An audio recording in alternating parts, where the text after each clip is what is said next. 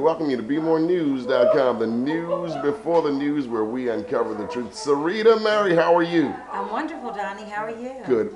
We're out here with a wonderful event, Perfect 10 at Susan's house. First of all, she has a beautiful home. I mean, Fabulous. you see the layout, and this is just the basement. My goodness. Absolutely beautiful. But you had a big event, and I personally didn't get an opportunity to speak with you since then. How did it go?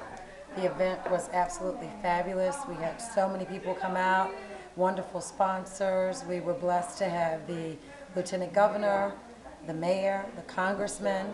Congressman Elijah Cummings, yes. Of course, my uncle, Nathaniel Oakes. Delegate Nathaniel Oakes. Absolutely. Just fabulous. Executive Director from Coleman, Maryland, Robin Prothrow. And so we're just looking forward to Blink Pink 2011 and just expecting and exciting the great things that's going to happen this year with Blink Pink. Okay, good stuff.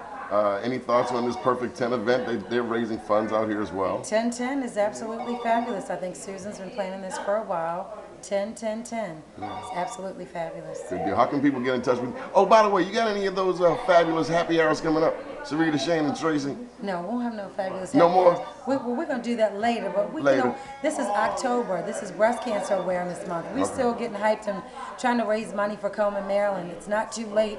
If you didn't make it to the event last week, go to ColemanMaryland.com and look for our team, Blink Pink, and you can still make your donations. We're still trying to raise money. 75% of the funds that are made here in Baltimore through the race are kept right here in Maryland, and a large percentage of that goes into the African American community, which we are affected. So make it happen.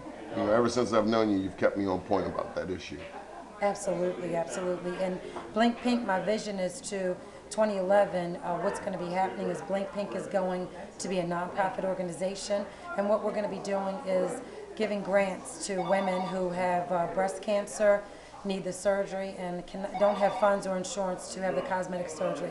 So that's what we're looking forward and hopefully able to do in 2011. Good deal. Celebrating, saluting, and supporting breast cancer patients, survivors, and their families. Good deal. Thank you for all you do, Sarita, for our community. Thank you, Donnie.